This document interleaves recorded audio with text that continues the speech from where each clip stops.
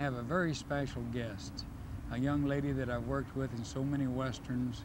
In fact, she's the queen of the westerns, the action westerns, Miss Peggy Stewart. Hello, Peggy. How you doing? I'm wonderful, darling. How are you? Just great. It's great. Hi out there. I'm glad to see you again too. Well, Peggy, what you been doing for yourself? I've been having a wonderful time. I've been working some on Knots Landing, and also I have a running thing on Days of Our Lives, the soap opera Days of Our Lives. You haven't seen this. Yeah. I'm a 75-year-old mountain woman.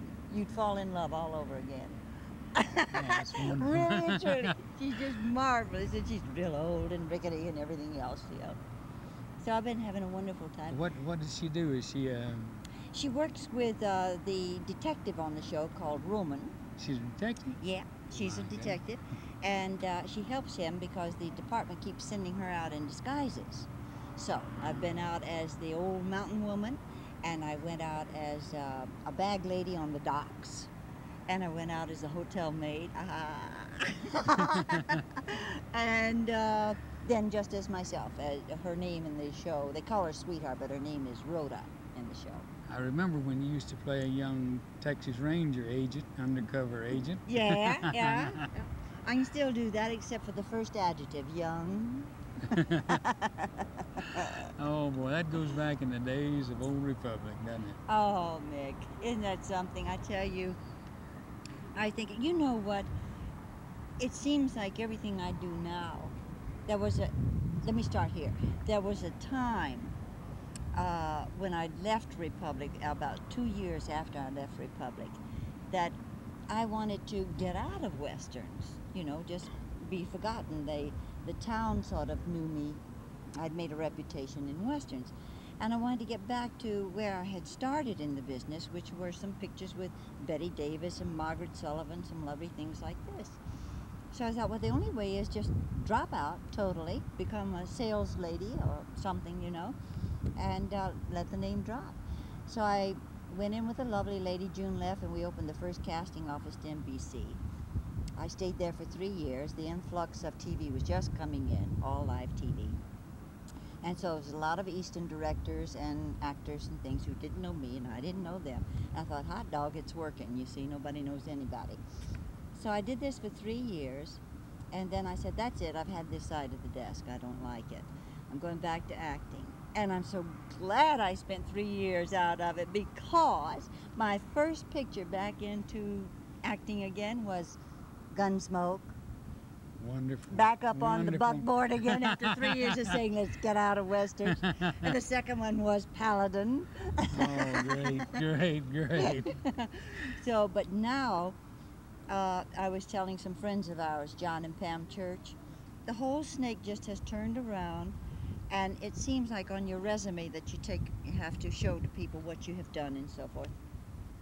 They always stop where it says 3 years at Republic, leading lady too, you know, and mentions you, and they always stop there. It has nothing to do with the part I'm after, but that's the thing that causes them the interest in me. So all my Western career is right back 100% supporting me and the stuff I do today, and gets me my jobs, you see. That is fantastic, isn't it? So I love it. I It's just really wonderful. do.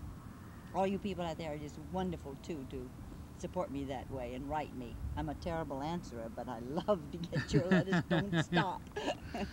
Well, do you know, Peggy, we had over 50,000 letters come in on Dawn of the Western. Did you really? For another episode and on Six Gun Heroes.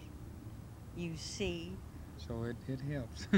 Gunzel, you're a true Gunzel. You've got a lot of fans out there. Yes, you do. You have a lot of them out there, and people that watch Six Gun Heroes, it's on reruns now in most places, and we have about 13 of them down. Yeah. And we have the other rest of them out for too long. But oh, you know, we went to that beautiful function last night that you got the award called the Boot Award. Yeah, the boot. Out the door. That's the boot. And we had so much fun and everything, but I remember Dale Evans got up and she spoke about how beautiful it was in all the churches, how much that everybody in the churches just truly adore us, you know, and They follow the westerns. And they follow the westerns because, you know, it's good for children, you know, that good always overtakes evil, you know, and I guess that they're looking, you know, for another hero or something yeah, nowadays.